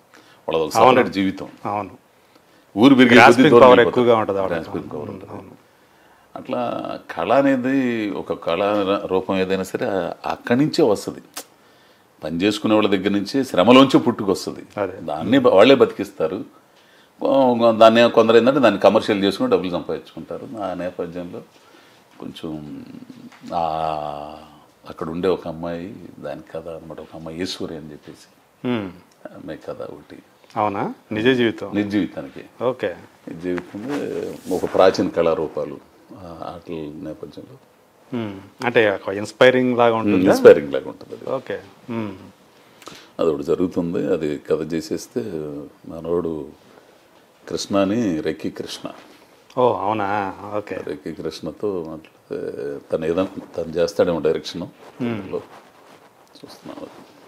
ఈ వెబ్ సిరీస్ కూడా వస్తున్నాయి ఏమన్నా ఆఫర్? ఇప్పుడే యశ్రాజ్ బాంబే అబో, దాని తర్వాత పుష్ప తర్వాత చాలా వచ్చినాయండి. యశ్ చోప్రా వాళ్ళది. యశ్ చోప్రా వాళ్ళది అది. యశ్రాజ్ ఫిలిమ్స్ అంటే అది ప్రజెంట్ ఆదిత్య చోప్రా నడుపుతాడు. పుష్ప తర్వాత అసలు తెలుగు మలయాళంలో అయితే మలయాళంలో 3-4 ఫోన్ చేశారు. ఎందుకు వచ్చిన గొడవలు, మనం కేరళ ఆడబోయి ఏం చేస్తాం బాబు అనుకున్నా. హిందీలో వచ్చినాయి, మలయాళం నుంచి. ఇప్పుడు మలయాళం అయితే ఒక 3 రోజుల క్రితమే ఒక ఆయన ఫోన్ చేశాడు. ఒకసారి డైరెక్టర్ గారు కథ చెప్తారు అంటే సరేనండి. అదొకటి. ఇప్పుడు అదే వెబ్ సిరీస్, పెద్ద వెబ్ సిరీస్ చేయబోతున్నారు యశ్రాజ్. ఓకే. వాళ్ళు ఆడిషన్ ఒక్కసారి అని చెప్పేసి పంపించారు. హిందీ అన్నీ కూడా ఎవరినో పంపిస్తున్నారు. ఇది అయిపోయిన తర్వాత పోయి కొంచెం వాళ్ళు ఎక్కడో పిలుస్తారు హోటల్లో, అక్కడ పోయి ఆడిషన్ చేయాలంట. హిందీ అంటే హిందీ మాట్లాడతారా లేదా అని. అయ్యా హిందీ అయితే రాదు నాకు, ఏదో మేనేజ్ చేస్తా క్యాబ్ హోబోవా అని తప్పితే రాదంటే, కాదు చూద్దాం ఒకసారి అని చెప్పారు. మెయిన్ క్యారెక్టర్ అండి అది ఇదంటే చూద్దాం అట్ట. సో మొత్తానికి బాంబే దాకా పాకింది కానీ మనం వెళ్ళలేకపోతున్నాం. నా భయం కొంచెం అది ఎట్లా ఉంటుంది ఏందో. మనం అంటే భాష మీద పట్టుంటే మనం ఏదైనా చేయొచ్చు. ఇప్పుడు తమిళ్ ఉందనుకో, తమిళ్ నాకు కొద్దో గొప్ప ఇది ఉంటుంది. ఆ భాష మీద పట్టు లేకపోతే, భాషను మనం అవగాహన చేసుకోలేకపోతే ఏం చేసినా కానీ కృతజ్ఞంగానే ఉంటుంది. అదే. సో దాని దగ్గర కొంచెం ఇది అవుతున్నాను. అదే ఇప్పుడిప్పుడు కొంచెం హిందీ ఇది నేర్చుకుంటా. ఇప్పుడు అనిపిస్తుంది ఏమో హిందీ రాకపోవడం, ఇంగ్లీష్ రాకపోవడం చాలా ఇదైపోయిందిలే. ఇప్పుడు మన కుర్రోళ్ళు అందరూ ఉండరు, కుర్ర డైరెక్టర్లు అందరూ కూడా వాళ్ళు ఎవరు ఇంగ్లీష్లో చెప్పేస్తుంటారు గౌక్కున. యా అంటే మనం ఏదో మామూలుగా తలాడియటం. తర్వాత పిలిచి ఏంద్ర ఏమన్నాడు రా స్వామి ఆయన అట్లా. భాష నేర్చుకోకపోవడం చాలా ఇబ్బంది అబ్బాయి. అంటే తమిళ్ మాట్లాడగలుగుతావు? తమిళ్ మాట్లాడతాను, పర్లేదు. శంకర్తో పనిచేయటం అనేది ఇప్పుడు అదే ఇప్పుడు పోయి ఒక మంచి అవకాశం. మంచి అవకాశం శంకర్తో కలిసి పనిచేయడం అనేది. దిల్ రాజు గారికి మాత్రం కృతజ్ఞతలు నాకైతే మాత్రం. దిల్ రాజు గారు దాంట్లోనే ఇంకో 2 సినిమాలు అడిగారు. ఓకే. సో ఆరోగ్యం జాగ్రత్తగా కాపాడుకుంటున్నావా? అదేగా ఇప్పుడు అదే పని. ఇప్పుడు అప్పుడు రంగస్థలంలో నీకు ఏదైతే ఇది మాత్రం ఇంకా ఇబ్బంది పెడతానే ఉంటుంది. అంటే కొంచెం అంటే ఆ గుజ్జు పొర చిరిగిపోయింది కదా, చిరిగిపోయి వయసు పెరిగే కొద్దీ ఆ గుజ్జు కరిగిపోయే మోహాల నొప్పులు వచ్చేది. అదే కుర్రోళ్ళుగా ఉన్నప్పుడైతే ఏదైనా దెబ్బ తగిలినా కానీ, టేర్ అయినా కానీ పడుతుంటుంది. ఇప్పుడు ఏం తిన్నా కానీ, ఏం చేసినా కానీ అది ఏమైంది, అది నొప్పులు వచ్చేస్తుంటాయి. అదొకటి. అంటే మామూలుగా నడవటానికి అట్లాగే నీ గుండెకి కూడా ఒక స్టంట్ నుంచి మొత్తం అన్నీ అయిపోయింది అసలు. అయినా కానీ ఇంత ఉత్సాహంగా చెయ్యాలా తప్పదంటే అదే చెబుతారు చూసా అవకాశాలు. అంటే ఒక టైంలో విచిత్రం అనిపించింది, అందరూ తెలిసిందే. ఇబ్బంది అంటే నువ్వు అన్నావే ఇట్లా ఎందుకు ఉండగలుగుతావు ఏంటి ఇది అని అంటే, ఒకప్పుడు మనకు ఏది ఉంటే అది వేసుకుని తినేసి వెళ్ళిపోయి ఏంది అప్పుడు లేక ఉండే. ఇప్పుడు ఉన్నా కూడా అలాగే ఉంటున్నావు, అది కదా. నాకేమనిపించట్లే ఇప్పుడు. అయ్యేమన్నా పాపం ప్రొడక్షన్ వాళ్ళు వీళ్ళందరూ కూడా మంచి అన్నీ పంపిస్తారు. అజయ్ ఘోష్ అసిస్టెంట్లు నాయన ఇంతగా ఇవన్నీ వాటిని చూడటం. ఇంటికాడి నుంచి అన్నం వండుకొని వెళ్తాను నేను. అక్కడ కుక్కర్ పెట్టుకుని కూర ఏదో ఒకటి వండుకుని వెళ్తా. అవునా? ఉప్పు కారం ఇవి లేకుండా కొంచెం అంతంత వండుకొని అక్కడ తిన్నావు. అక్కడ తిన్నాం. పాపం అసిస్టెంట్లు వాళ్ళు వీళ్ళు మేనేజర్ తింటారు. కొంచెం కూర బీరకాయ దొండకాయో ఏదో ఒకటి వండుకొని పొద్దున్న 4 గంటలు వేసి వండుకొని అది తీసుకుని వెళ్తా. నీవంటే నా అంటే నేను స్వయం పాకం అంతే. ఈ జీవితం అంతా అది అయిపోయింది కదట. ఇంక నేను చేస్తా. ఇప్పుడు ఇంకో విషయం అదే పెద్ద గొడవ అదే ఇంటూ ఈమెతో ఏమన్నా చేతి ఎందుకు ఇంత కారణం బా నీతో మా కూడు కదా నువ్వు ఒంటరికి బతికినాడు వెళ్ళిపోవా నువ్వు అసలు మొన్న కూడా నిన్నే కడుపు మంట వస్తున్నావా నువ్వు చేస్తుంటే అంటేను. ఇప్పుడు ఉప్పు తగ్గించాలంటే ఉప్పు ఉడిదితే కాదు కారం కూడా తగ్గిస్తేనే కానీ ఉండేది. అదే ఉప్పు తీసేస్తే ఉన్న కారం మంట ఇచ్చి దాంతోపాటు కారం కూడా తగ్గించాల. తగ్గిస్తే కొంచెం ఇదిగా ఉంటది. నువ్వు కారాన్ని నుంచి ఉప్పు తీసేస్తే అది మంట ఏముంటది. ఉప్పు తీయమన్నా ఒక ఉప్పే తీసానంటే సరే ఇబ్బంది పెట్టడం ఎందుకు లేని నా కూర నేను వండుకోవటం జీవితం అలవాటు అయిపోయింది అబ్బాయి. అంటే అంతే చెబుతారు స్వయం వండుకునే వాళ్ళకి ఇంట్లో వండే సో అదే అంతే నీ లైఫ్ స్టైల్ అనేది అదే అంతే పర్మనెంట్ లైఫ్ స్టైల్ లాగా నాకు ఉన్నా లేకపోయినా బొంగు పోసడు ఏం లేదు అసలు. ఇదొకటి ఉండి ఏంది సినిమాలు ఉన్నా లేకపోయినా కానీ ఎట్లా తిరగటం ఈయన బతకాలి కాబట్టి. ఇప్పుడు ఆడికి కూడా రెండో వాడికి కూడా ఏదైనా పెళ్లి చేసేసామనుకో ఆడి బతుకువాడు బతుకుతాడు ఈయన బతుకుంది సరే. ఇప్పుడన్నా వేషం మార్చాయి అని చెప్పి అంటారా వాళ్ళుగా అసలు వదిలేశారు వాళ్ళు కూడా వదిలేశారు ఈయన ఇంతేలే అని. వాళ్ళకి తెలియదు ఇప్పుడు నాకేం అసలు అనిపించట్లా. ఇప్పుడు అంటే ఎందుకు ఇవన్నీ కూడా ఇక్కడ ఏదన్నా ఇక ఉన్న కొద్ది జీవితం అన్నా ఎవరికైనా ఉపయోగపడితే బాగుండు సమాజానికి దేనికన్నా ఉపయోగపడితే బాగుండు అని ఆలోచిస్తున్నా తప్పితే అదే ఏదైనా కార్యక్రమం జరిగినా అది సామాజిక ప్రయోజనం ఉన్నదైనా వెంటనే వెళ్ళిపోతా ఉంటావు. అవును ఇప్పటికీ అట్లా ఊళ్ళు ఉంటావు అంటే అట్లాంటివి కూడా నువ్వు కూడా ఏదో స్వయంగా చేస్తున్నావు కొన్నిటిగా నువ్వు ఆర్థికంగా కూడా హెల్ప్ చేస్తున్నావు. ఏం చెబుతావు అనుకున్నంతలో ఏదో ఒకటి చేయాలి కాబట్టి తింటాం అంతే. నువ్వు కూడా ఏమన్నా స్వయంగా ఏదైనా పెట్టి ఒక ఆర్గనైజేషన్ లాగా పెట్టి ఇంకేం లేదు అట్లాంటిది ఏం లేదు అదేం లేదు. కానీ కొంచెం అట్లా చేసేవాళ్ళకి ఏదైనా చేయటం మనం మన ఊరి స్నేహితులు ఏమంటూ ఉంటారు దక్షిణామూర్తి దక్షిణామూర్తి అయితే మా ఆడు కూడా రావాలని పాపం రావాలని ఈ కుదరదురా ఉద్యోగం ఏమో వదులుకోలేడు. టీచర్ ఉద్యోగం మంచి రచయిత ఉన్నాడు నీలో మంచి పాటలు రాయరా అని అదేమన్నా రాస్తుంటాడు. రిజైన్ చేసేసి అంతా వచ్చేస్తాను రా ఇంకో 2 ఏళ్లలో అని అన్నాడు. వచ్చి నువ్వు స్వయంగా మొత్తం తిరిగితే కానీ తెలియదురా అని చెప్పేసి నేను అంటుంటా. ఈయన ఇంతేలా అనుకుంటుంటారు కొంతమంది. సరే కానీ చేసేదేముంది. అదే శ్రీశ్రీ గారిది ఒక్కటే గుర్తుపెట్టుకుంటాను నేను ఎప్పుడు. ఏంటది? నిప్పులు చిమ్ముకుంటూ నింగికి నేను ఎగబాగితే నిబిడాశ్చర్యంతో వీళ్ళు నెత్తురుగక్కుకుంటూ నెల రాలిపోతే నిస్సహాయంగా వీళ్ళే. నేను ఎప్పుడు అనుకున్నారో బాబుడే మా అజయ్ ఘోష్ గడు మామూలుడు గది అన్న చూడే నాకు తెలుసురా ఏదైనా తేడా వచ్చి కింద నాకు పెద్ద గాలి నాకు మాట అనుకుంటే అట్లా నాశనం అయిపోయాను అదే నోళ్ళు అంటాయి. నేనుగా ఉంటే సరిపోయిందిగా ఎందుకు వచ్చింది కూడా. ఇప్పుడు రేపు ఏం లేవు ఇదేమి లేదు ఇకను ఎల్లకాలం ఉండవు ఈ సినిమాలు వయసు మీద పడింది ఇది అయిపోద్ది అన్ని ఇది అవుతాయి. ఏంది 1 సంవత్సరం 2 సంవత్సరాల తర్వాత ఒక 5 సంవత్సరాలు చేస్తావు తర్వాత ఏంది పరిస్థితి ఏంది. సో ఈ తర్వాత అయినా కొత్త వాళ్ళు వస్తారు కదా. ఈ రోజు మనకు అవకాశాలు వచ్చినాయి తర్వాత వాళ్ళు అయినా రావాలిగా. రక్తం వచ్చినప్పుడు వెళ్ళిపోవాలి ఏంది. అప్పుడు పోయి ఏదో పని చేసుకుంటాను అంతే. దానికి నేను ఇదైపోయే పనిలే ఏంది. నీ బొట్టోడి దగ్గర పోయి ఏదైనా రొయ్యల చెరువు దగ్గర కాపలా ఉండటం లేకపోతే ఏదో చేసుకోవటం కిళ్ళి బొంకు పెట్టుకోవటం ఏదో. చాలా మంది అంటారు చెప్తుంటారు కదా సినిమా రంగంలో ప్రధానంగా చెప్తూ ఉంటారు దీపం ఉండగానే ఇల్లు చక్కదిద్దుకోవాలి అంటే ఉన్నప్పుడే సంపాదించుకోవాలని దాచిపెట్టుకో. కొంతమంది ఆ దాచిపెట్టుకోవడం తెలియక ప్రలోభాలకు రకరకాల ప్రభావాలకు గురయ్యి ఖర్చులు పెట్టేసేసి రకరకాల వ్యసనాలకు లోనయ్యి. అజయ్ ఘోష్కి అలాంటి ఏమి ఇప్పుడు అంత లేదు. అంతుంటే నీ పాటి తాటాకులు కట్టేవాళ్ళు. అయ్యో రావా కాకపోతే సరదాగా ఎవరితో కాసేపు అట్ట కూర్చోవటం తప్పితే ఏం లేదు. బస్ స్టాండ్ అయినా కూర్చుంటావు టీ బంక్ దగ్గర కూర్చుంటావు రైల్వే స్టేషన్ లో రైల్వే స్టేషన్ ప్లాట్ఫామ్ అంటే భలే ఇష్టం అబ్బాయి. ఏటపాలెం రైల్వే స్టేషన్ మారిపోయింది పూర్తిగా తెలిసిన మొత్తం నాశనం చేసేసారు. కొత్త స్టేషన్ పోతే ఇదేంద్రా బాబా ఇక్కడ గాను చెట్టు గాను చెట్టు కింద కూర్చొని హ్యాపీగా పడుకొని నేను ఎంత ఇదంటే నాకు ఒక టైంలో అనిపించింది దుప్పటి తీసుకుని వెళ్ళిపోయామని తెలిసిన రైల్వే స్టేషన్లో పడుకోవడానికి. రాత్రిపూట అదే ఇల్లు, అదే ఆ చెట్టు కింద చివరిన స్టేషన్ చివరిన ఉండేది ఓ బల్ల, అక్కడ పడుకుంటే మళ్ళీ నిద్ర పట్టింది. ఏంది ఆ చెట్టు కింద అది అన్నీ పోయిన చెట్లన్నీ కొట్టేసారు, మొత్తం ఇదైపోయింది.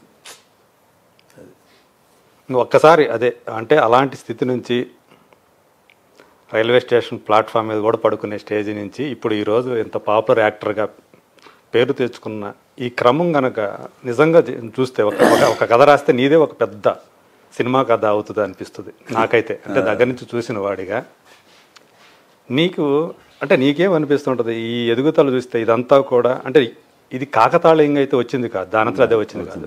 దానికోసం నువ్వు నానా కష్టాలు పడ్డావు, చాలా అగచాట్లు పడ్డా, అవమానాలు కూడా. అయ్యో అవమానాలు అయితే మామూలుగా లేవరు నాయన అసలు.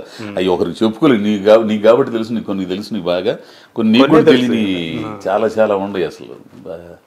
వాళ్ళు అవమానంగా మాట్లాడిన నోళ్లే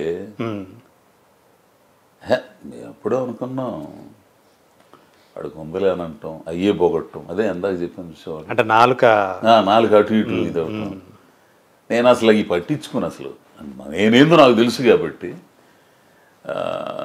నా మీద నాకు నమ్మకం ఉంది కాబట్టి నేను ప్రయాణం చేయగలిగాను. ఇంకో టైంలో అయితే అబ్బా నీకు బాగా అంటే అసలు ఇక వదిలేసి వెళ్ళిపోదాం అనిపించిన సందర్భం ఏదైనా తటస్థిందా నీకు? ఎప్పుడన్నా తటస్థించిందా?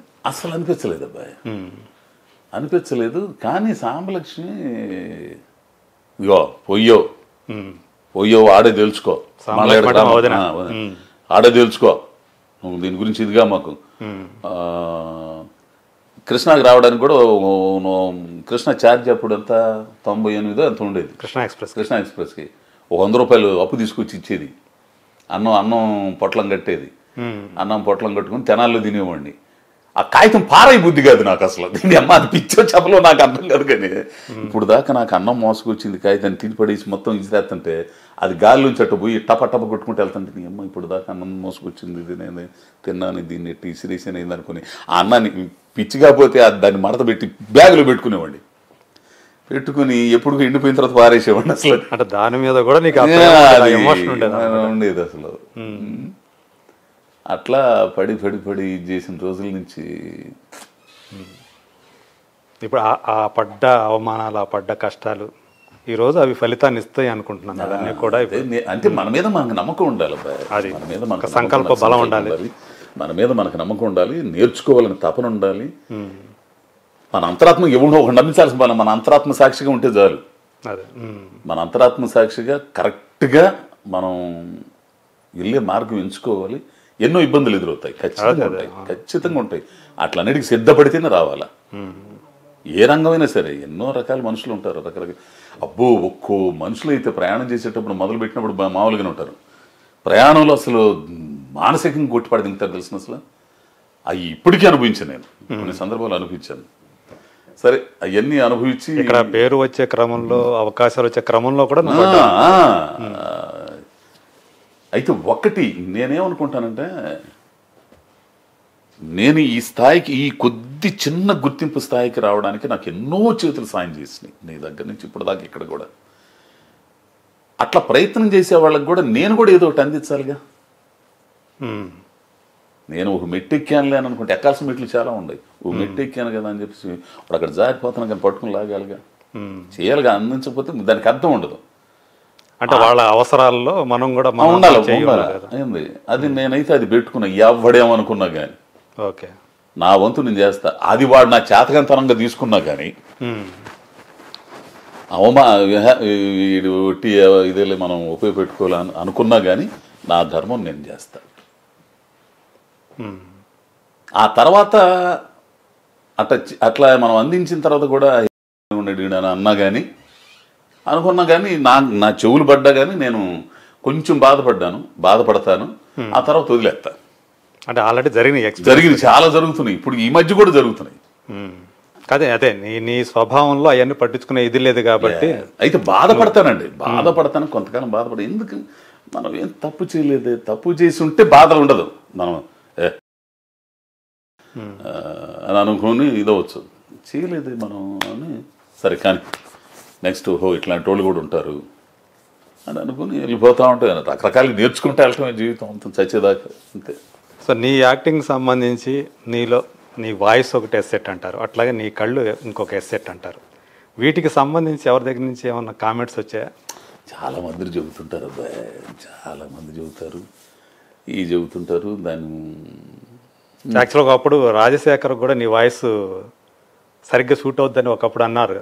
అప్పుడు సాయి కుమార్ మానేసినప్పుడు అవును అప్పుడు అనేవారు. ఈ మనకి ఈడకు వచ్చి ఇంత ప్రపంచంలో మనం యాడ చేస్తాం.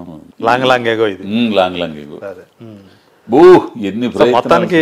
అంటే ఇంత గంభీరమైన వాయిస్, ఆ కళ్ళు చూస్తే భయపడతారు, ఆ గుండు, ఇలాంటి వాడి చేత కామెడీ రోల్స్ చేయించాలన్న ఆలోచన రావటం, డైరెక్టర్స్ నీకు అవి పట్టడం, నువ్వు అవి ప్రూవ్ చేసుకోవటం. సో మొత్తానికి ఏదైతే అదే ఇందాక నేను చెప్పినట్టుగా ఆ కష్టాలు అనుభవించావు, ఇప్పుడు అవన్నీ కూడా ఆ కష్టాలకి పోయి జరుగుతూ ఉండే అని అనుకున్నాను. ఇవన్నీ కూడా అలాంటి మంచి రోల్స్ వస్తూ ఆ పాపులారిటీ రావటం, నీ ఊరికి నువ్వు పేరు తీసుకురావటం.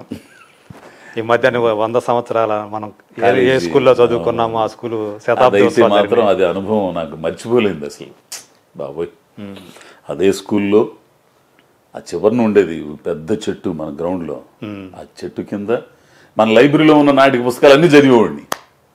ఏంది పిచ్చి నాకు చాలాలో పోయి అరిసేవాడిని అసలు. ఆ డైలాగులు ప్రాక్టీస్ చేసేవాడిని. నన్ను నాకు దొంగరంగం ఈడేంది తిట్టేవాళ్ళు, ఇది చేసేవాళ్ళు, అవన్నీ తలుచుకుంటే నాకేమన్నా ఆనందం. ఓ పక్కన రామస్వామి చౌదరి మాస్టర్, సత్రం మల్లేశ్వరరావు, వీళ్ళందరూ కూడా. రామస్వామి చౌదరి మాస్టర్ అయితే నన్ను బాగా ప్రోత్సహించేవాడు. క్రాఫ్ట్ మాస్టర్ ఫస్ట్ ఇక్కడికి వచ్చిన తర్వాత, నేను హైదరాబాద్ వచ్చిన తర్వాత హైదరాబాద్ వెళ్ళి ఉంటాం కదా అని చెప్పి మా మామయ్య ఒక ఆయన ఉన్నాడు, కాటర్ రవితేజ అని ఒక ఆయన ఉన్నాడు, కొబ్బరి బొండం డైరెక్టర్ అప్పట్లో. ఆయనకి ఫోన్ చేసి చెప్పి మావయ్య ఒకటి పంపించాను అక్కడికి చూడంటే, ఆయన వెళ్తే ఎవరా నువ్వేనా మావాడు చెప్పింది అని చెప్పేసి ఆయన ఆరాధన సీరియల్లో క్యారెక్టర్ ఇచ్చి ఆయన నన్ను బాగా ప్రోత్సహించారు మన రామస్వామి చౌదరి మాస్టర్. ఇట్లన్నిటికంటే ముందు నేను బాగా అంటే మేకప్ వేసుకునే ముందు నేను గుర్తు చేసుకుంటానబ్బా బొడ్డెంగటి సుబ్బారావు గారిని, పెద్ద అబ్బాయి, ఆనుమలపేట. నాకు మొట్టమొదటిసారిగా 6వ తరగతిలో ఇడ్లీ తినప్ప దుడ్డు గుట్టప్ప అని నాకు నేర్పి, ఏకపాత్రాభిను నేర్పి, మన యానివర్సరీకి పలగాని మాస్టర్ గారి దగ్గర తీసుకెళ్ళి, వాళ్ళు ఒప్పుకోకపోతే, కొందరు అక్కడ ఒప్పుకోకపోతే పలగాని మాస్టర్ వాళ్ళందరిని తిట్టి నా చేత ధర్మకర్తను చుండూరు ధర్మకర్త గాయం 2 ప్రొడ్యూసర్ అతను, నా క్లాస్మేట్. ఆడేమన్నా ఈశ్వరల్లా తేరేనామని చెప్పేసి అదొక ఏకపాత్ర మా ఇద్దరి చేత వేయించి, అసలు తను డైరెక్ట్ చేసిన నాటికి మీరైతే ఏం చేస్తారు కానీ ఇవన్నీ కూడా మా చేత చేయించి, డైలాగులో తూకం, ఫస్ట్ మాట తూకం ఎట్లా ఉండాలని చెప్పిన ఆయన బొడ్డెంగటి సుబ్బారావు గారు, పెద్ద అబ్బాయి గారు. ఆయన తలుచుకుంటా నేను. ఫస్ట్ కుమారస్వామి భోగలింగం మేకప్ మిల్ అప్పట్లో కాలేజీలో ఇంత కేకు రాసి తపా కొట్టి ఇంత మొహం ఇట్ట ఇదైపోయేది అనమాట అసలు. వాళ్ళిద్దరిని తలుచుకుంటా, భోగలింగం గారిని కుమారస్వామి గారిని. వీళ్ళందరిని తలుచుకుని నేను మేకప్ అట్లా పెట్టుకుంటా. మర్చిపోలేం కదా క్రాఫ్ట్ మాస్టర్ గారిని కానీ, మల్లేశ్వర మాస్టర్ గారిని కానీ, వీళ్ళందరినీ వాళ్ళ ప్రోత్సాహం మామూలుగా కాదు. సో ఇప్పుడైతే హ్యాపీగా గడిపేస్తున్నాం. అయినప్పటికీ కూడా సింగిల్గానే ఉంటున్నావు ఇక్కడ హైదరాబాద్లో. ఏదో ఒంటరి జీవితం అంటే నాకు ఇష్టం అబ్బా. అంటే అడ్జస్ట్ కాలేదు నేను. అంటే అట్లా అయిపోయింది. 10-20 సంవత్సరాల నుంచి ఒంటరిగా బ్రతకడం, కుటుంబానికి దూరంగా ఉండటం. కాకపోతే ఏ 2 రోజులు మధ్యలో గ్యాప్ వచ్చి ఇంటికి వెళ్ళిపోతాను. నేనేమో 4 గంటలుగా 4:30 వీళ్ళెవరు లేగోరు, నిద్ర లేగోరు, నాకేమో కోపం. ఎప్పుడెప్పుడు వెళ్ళిపోతాడని ఎదురు చూస్తారు వాళ్ళు. నేను అట్లా అలవాటు అయిపోయింది అంతే. చిరంజీవి గారితో నటించే 3 అవకాశాలు మిస్ అయిపోయాను అబ్బాయి. అవునా? ఇది ఆచార్య పోయిందా, ఈ రుద్రమాంపురం షూటింగ్ పెట్టుకుని అక్కడ చేస్తా గాడ్ ఫాదర్ అది పోయింది. ఆ తర్వాత బాబీది పోయింది, వాల్తేరు వీరయ్య. అవునా? అసలు నాకు ఎట్ట ఉందంటే అట్ట ఉంది అసలు తెలిసిన. కానీ ఈసారి అయినా సరే ఆయనతో అంటే నువ్వు స్కూల్లో కాలేజీలో చదువుకున్న రోజుల్లోనే ఆయన కాలేజీలో చదివే రోజుల్లో వచ్చినట్టున్నాడు ఆయన కదా. ఇప్పుడు భోళాశంకర్ రిలీజ్ కాకపోతుంది, ఆయనతో చేయాలా. బాలయ్య బాబుతో అయిపోయింది. వీరసింహారెడ్డి అద్భుతమైన మనిషి అండి ఆయన. అవునా? ఏందో అనుకుంటాం కానీ మాట్లాడా నాతో అసలు అజయ్ ఘోష్ ఏంటి అని అన్నాడు. ఘోషు లేదండి ఇట్లా కూర్చో అని చెప్పి మా చీరాలంగా మొత్తం చెప్పేస్తాడు తెలిసిన. చీరాల్లో ఎంతమంది ఓటర్లు ఉంది, ఎన్ని కులాలు ఉన్నాయి, ఏంది వ్యవహారం మొత్తం చెప్పేస్తాడు. ఎవరెవరు రాజకీయ నాయకులు. అమ్మని ఆయన అంత నాలెడ్జ్ అండి అసలు. ఉపనిషత్తులు, శ్లోకాలు, వాళ్ళ నాన్నగారి డైలాగులు, పెద్ద ఆయన డైలాగులు అవి రోజు పారాయణం చేస్తా ఉంటాడు. ఒక అద్భుతమైన మనిషి అసలు. అంటే బయట మనకి ఏదైతే ఇమేజ్ ఉందో ఏదో అంటే ఆయన మాట్లాడే తీరు కానీ అది చూస్తే చెలవలు పలవలు చేసి కదా అన్స్టాపబుల్ తోటి మారిపోయింది. ఆయన మీద ఉన్న ఇమేజ్ చాలా వరకు మారింది. సో ఆయన నాలెడ్జ్ ఉన్న పర్సన్. ఇప్పుడు షార్ట్లో ఉంటే అప్పుడు దాకా మాట్లాడుతుంటాడు, నవ్విస్తుంటాడు, అవి చేస్తుంటాడు. ఓకే షార్ట్ అనగానే ఇప్పుడు దాకా మూడు మారిపోయింది కదా. ఆయన మాట్లాడే మాటలు, డైలాగులు, ఏ సంఘటనలు చెబుతుంటాడు కదా. ఓకే రెడీ అని అనగానే మీరు ఇట్లా మీ కంటిన్యూటీ ఇట్లా అన్నారు కదా. ఎదుటోడి కంటిన్యూటీ చెబుతాడు, కెమెరా చెప్తాడు. అసలు కెమెరా ఫోకస్ ముందుకు ఇదిగో ఇక్కడ దాకా వస్తా చూసుకో, ఇక్కడ దాకా మళ్ళీ తర్వాత నీ ఇష్టం నేను అతను అందరికి చెప్తాడు. మీరు ఇట్లా ఉన్నారు నేను అనగలను ఇట్లా అనాలా అంటే నువ్వు మర్చిపోడు అసలు. నీ కంటిన్యూటీ కూడా గుర్తుపెట్టుకుంటాడు అనమాట. అద్భుతమైన మనిషి అండి అసలు. డైరెక్టర్ ఏది చెప్తాడో అదెందుకు ఇది ఎందుకు అనేది బాబోయ్. సో అదొక మంచి ఎక్స్పీరియన్స్ అసలు. బాగా గుర్తుపెట్టుకుంటాడు. అయితే ఒంగోలియన్ ఒంగోలు అక్కడ ఫ్రీ రిలీజ్ ఫంక్షన్ జరిగింది కదా మన ఒంగోలులో. అవునవును. వీళ్ళందరూ ఒంగోలియన్స్ మంగోలియన్ లాగా గోపిచంద్ అట్లా. సరే భోళాశంకర్ రిలీజ్ కాబోతుంది. నీ అంచనాలు ఏంటి భోళాశంకర్ మీద? తిరుగులేదబ్బాయి, తిరుగులేదంతే. ఆయన ఏందో ఇక ఇంకొక 10 years చూపించేస్తాడు. వీళ్ళు ఆయనతో పోటీ పడడం ఇవన్నీ మధ్యలో అంత గ్యాప్ వచ్చినా 9-10 ఏళ్ళు గ్యాప్ వచ్చినా కూడా. ఎందుకంటే ఒక అంటే ఆర్టిస్ట్కి అతనుకున్న ఇది ఆయన కోట్లు మిలియన్స్ కాదు అసలు. ఆయనకున్న చరిష్మా, ఆయన చేసేది ఒక మోసలో వెళ్ళిపోయేదాన్ని మలుపు తిప్పాడు కదా. డాన్స్లో కానీ ఫైట్స్లో కానీ స్పీడ్ చూపించాడు కదా. వీళ్ళందరికీ ఆద్యుడు ఆయనే కదా. సో ఇప్పుడు వాళ్ళతో ఆయనతో పోటీ పడలేరు ఎవరు కూడా. ఇప్పటికీ సమస్య లేదంతే. సో మొత్తానికి ఆయనతో యాక్ట్ చేసే అవకాశం కోసం ఎదురు చూస్తుంది అంతే. ఇంకేంటి నీకేమన్నా పాలిటిక్స్ ఏమన్నా మనసు ఏమో చేస్తానేమో తెలియదు. ఈ ఎలక్షన్స్ లో మాత్రం ఏదో ఒకటి చేయాలని ఉంది నాకు. అదే ఆల్రెడీ అడుగుతున్నట్టున్నారు. అడుగుంది, వెళ్ళాలనే ఉంది నాకు. ఎటువైపు ఇంతకీ మార్పు రావాలి, మంచి ఎవరైతే చేస్తారో మంచి మొత్తానికి మార్పు రావాలని కోరుకుంటున్నాం. మంచి ఎవరైతే చేస్తారో వాళ్ళ తరఫున ఖచ్చితంగా. ఏమన్నా జనసేన నుంచి ఏమైనా వచ్చిందా ఆఫర్? లేకపోతే పాపం ఎవరేమో జనసేన కానీ ఎవరేమో లేదు. కాకపోతే ఏంటంటే చెయ్యాలి ఏదో ఒకటి అని చెప్పేసి ఆలోచన. ఇప్పుడు ఎలా ఉంది అనుకుంటున్నావు? ఏమన్నా నీ అభిప్రాయం ఏమన్నా చెప్పగలుగుతావా అక్కడ? ఏముంది అసలు అంటే రాజకీయాలంటే ఒక టైంలో అసలు ఇట్లా ఇంతగా దిగజారిపోతాయి అనిపిస్తుంటుంది. ఇప్పుడు జరుగుతున్న పరిస్థితులు చూస్తుంటే ఏపీలో అసెంబ్లీ కానీ రాజకీయ నాయకులు మాట్లాడుకునే భాష కానీ ఇవన్నీ కూడా ఇంత ఇదిగా ఉంటుందా? అంటే రాజకీయ నాయకులు అనేవాళ్ళు అంటే ప్రజలకు బాధ్యత వహించేవాళ్ళు, ప్రజలకి మార్గదర్శకంగా ఉండాలి.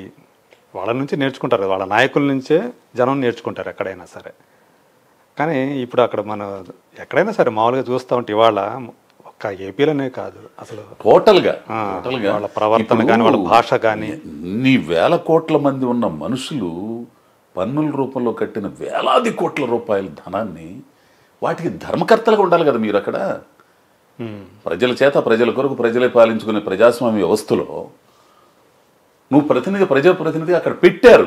మా సంక్షేమం చూడరా, మమ్మల్ని పాలించరా, మేము పనులు చేసుకుంటున్నాం, ఇంత దేశాన్ని నువ్వు చేయాలని నీకు ఒక బాధ్యత అప్పు చెప్తే నువ్వు సేవకుడివి.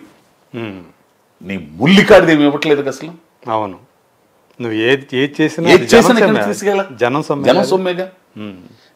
జనం సొమ్ముకి ధర్మకర్తగా ఉండాల్సిన వాడివి నువ్వు దైవాంశ సంభూతుడిగా పైనుంచి ఊడిపడ్డోళ్ళగా నేను అది ఇచ్చాను ఇది ఇచ్చాను అంటాడు ప్రతివాడు. నాకు ఎప్పటికీ అర్థం కాదు. సొంత సొమ్ము ఇస్తున్నావా? రాజకీయాల్లో రాకముందు నీ ఆస్తి ఎంత, రాజకీయాల్లోకి వచ్చిన తర్వాత నీ ఆస్తులు ఎంత ఒకసారి లెక్క దీ దమ్ముంటే. అసెంబ్లీ సాక్షిగా, పార్లమెంట్ సాక్షిగా రాజకీయాల్లోకి రాకముందు నీ ఆస్తులు ఎంత, ఇప్పుడున్న నీ ఆస్తులు ఎంత, నీ బినామీలు ఎవరెవరు, దమ్ముంది ఎవరికన్నా? ఎవరికి లేదు. నేను అంత ఇచ్చాను, నేను అంత చేశాను, అది చేశాను, ఇది చేశాను, నాకు ఇప్పటికీ అర్థం కాదనమాట. వేల కోట్ల రూపాయలు ఏది పెంచినా కానీ ఏడి దగ్గర నుంచి వసూలు చేయాల్సిందే కదా. అదే ఏదైనా చేశారంటే మేము చేసామని అంటారు. ఏంటో నాకు ఇప్పటికీ అర్థం కదండి. నీ విలాసాలు, నీ ఇది ఇంకొకటి నాకు ఇప్పటికీ అర్థం కాదు. రాజ్యాంగాన్ని పరిరక్షించడానికి, రాజ్యాంగ ప్రతినిధులు పరిరక్షించడానికి పోలీసు వ్యవస్థ ఉంది. ఆ పోలీసు వ్యవస్థను కూడా నీరు గారుస్తున్నారే. మీరు నీతి నిజాయితీగా ఎన్నికల్లో గెలిచిన వాళ్ళు అయితే ఎవడన్నా కానీ వాళ్ళు ప్రొటెక్షన్ లేకుండా మీరు రాలేకపోతున్నారు. మీరు ఒంటికి వెళ్ళినా ముళ్ళ గన్లు పెట్టుకుని వీళ్ళందరూ పాపం కాపలా ఉంటేనే మీరు వెళ్తారు. మీకెందుకు అంత భయం? ఇప్పటికే కరెక్ట్ చేసేవాడికే భయాలు ఉండదు, తప్పు చేసేవాడికే కదా. అతను ప్రజాప్రతినిధిగా నువ్వు ఎట్లాంటి వాడైనా సరే ప్రొటెక్షన్ ఇవ్వాల్సిన బాధ్యత ఉంటుంది. నువ్వు చెప్పొచ్చు నాకెందుకు నాయన, మీరు మీ పనులు మీరు చేసుకుంటారు అనొచ్చు కదా. కొద్దో గొప్ప ఈ దేశంలో న్యాయ వ్యవస్థ ఉంది కాబట్టి కొంచెం గొప్ప సామాన్యుడు ఉండగలుగుతున్నాడు తప్పితే అందరూ దాని వంకే చూస్తున్నారు. దాని వంకే, ఆ న్యాయ దేవత వంకే చూస్తున్నారు తప్పితే అక్కడ కూడా న్యాయం జరగకపోతే ఇంకేం లేదు. ఇప్పుడు కూడా పాపం పోలీసులు కూడా అంతే, పోలీసులు కూడా అటువైపే చూస్తున్నారు. మాకేంట్రా బాబు ఈ కర్మని, ఏం చేస్తారు? నాకు నిన్న ఒక వంశీ అని ఒక కుర్రాడు కథ చెప్పాడండి. అందులో ఒక పాయింట్ చెప్పాడు. ఓ స్టేషన్కి సబ్ ఇన్స్పెక్టర్ వచ్చాడు, ఎస్ఐ వచ్చాడు. వాడిని అక్కడ ఉన్నోడు పంపించేశాడు. ఆ పాని అబ్బా నువ్వు సంతకం పెడితే ఉంటావు, లేదంటే లేదు, రేపు ట్రాన్స్ఫర్ అయిపోతుంది. పాని వెళ్ళిపోయాడు. నెక్స్ట్ వచ్చేవాడు కూడా అట్లానే చేసి ఆ పాని ఎంతమందిని మారుస్తాడు,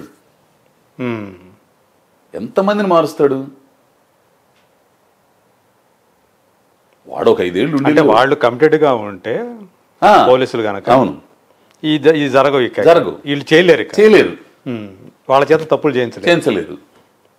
సో ఏదైనా నీతి తర్వాత వాళ్ళకుండే ఇబ్బందులు వాళ్ళకుంటాయి. ఫాలో ది ఆర్డర్ అంతే, వాళ్ళు మనుషులే కదా. ఫాలో ది ఆర్డర్ అంతే, పై నుంచి నువ్వేం చెప్తే అది చేయాలి, తప్పదు. సో ఇవన్నీ చూస్తా బాధపడుతూ ఉన్నావు. ఇవన్నీ కూడా అంటే ఇదివరకు ఇలాంటి వాతావరణం ఎప్పుడన్నా కనిపించేదా నీకు? ఇంత దారుణంగా లేదబ్బా, ఇంత దారుణంగా లేదు.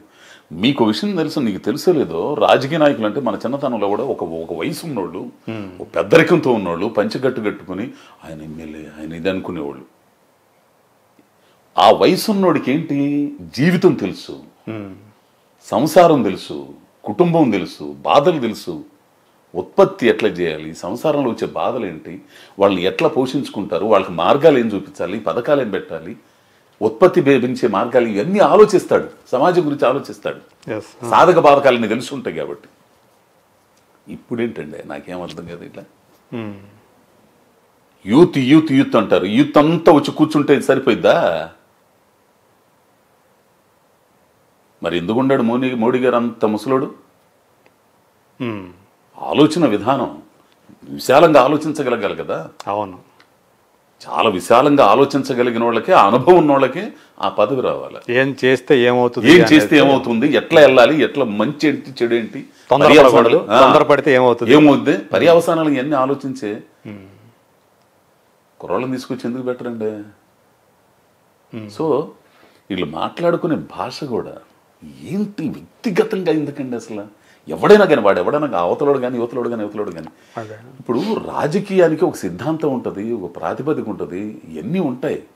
నువ్వేం చేస్తున్నావు, నీ మేనిఫెస్టో ఏముంది, నీ రాజకీయ పార్టీ సిద్ధాంతాలు ఏంటి, అవి ప్రచారం చేసుకొని ఈ అధికారంలోకి రాగలిగితే మేము చేయగలుగుతాం అని నువ్వు చేసుకోవాలి. వ్యక్తిగతంగా అదిగా బూతులు తిట్టుకోవటం బా ఎక్కడ అంటే మామూలుగా ప్రేమగా తిట్టుకునే మామూలుగా అనుకునే వేరు, ఇక్కడ అసలు ఆ భాష వేరుగా ఉంటుంది. భాష ఎంత నీచంగా ఉందంటే అంత నీచంగా ఉంటుందండి. అంటే మార్పు వస్తుందని ఖచ్చితంగా వస్తుందబ్బా. రాకపోతే నాశనం ఏకనం.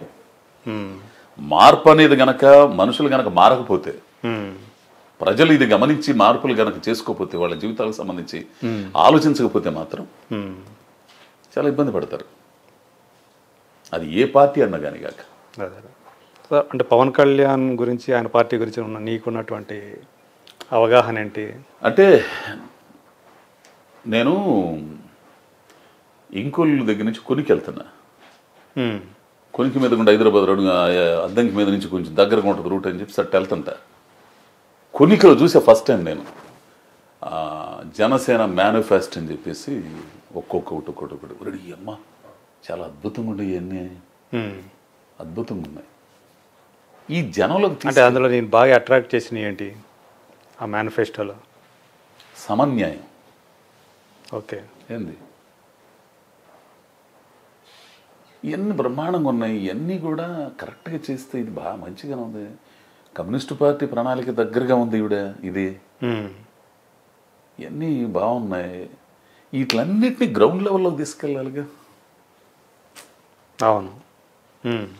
కొన్ని పార్టీలు ఇప్పటికీ నిలబడి ఉన్నాయి అంటే, కమ్యూనిస్టు పార్టీలు నిలబడి ఉన్నాయి అంటే, సీట్లు వస్తున్నాయా రావా అనేది పక్కన పెట్టండి. వాళ్ళకు ఉన్నారంటే ఒక గ్రౌండ్ లెవెల్ ఉంది, ఒక ఎర్రజెండా చూడండి, ఒక నమ్మకం, ఒక ఇది. ఇప్పుడు మామూలు బుర్జువా పార్టీలో ఉన్నోళ్ళకి కూడా కమ్యూనిస్టులు ఉండాలని కోరుకుంటారు. ఓకే, ఉండాలని కోరుకుంటారు. వాళ్ళకి రేపు గవర్నమెంట్ మీద పోరాటం చేయడానికి కూడా ఏదైనా ఉద్యమాలు చేయాలన్నా కానీ, రేట్లు పెంచారు, ఆర్టీసీ పెంచారు, విద్యుత్ పెంచారని చేయాలని ఈ పార్టీలు చేయాలన్నా, ఈ బుర్జువా పార్టీలు చేయాలన్నా కానీ వీళ్ళు అండ కావాలా. వీళ్ళు ఎందుకంటే నిజంగా నిలబడి ఉంటారు కాబట్టి, పోలీసు వాళ్ళు తమ్ముళ్ళు తింటారు కాబట్టి.